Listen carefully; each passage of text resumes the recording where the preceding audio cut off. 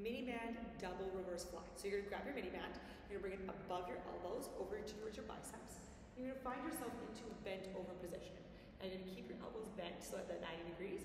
And from here, you're going to open up, squeeze in the back of the shoulders, and then come back in. So you're into your reverse fly without having to have weights in your hands.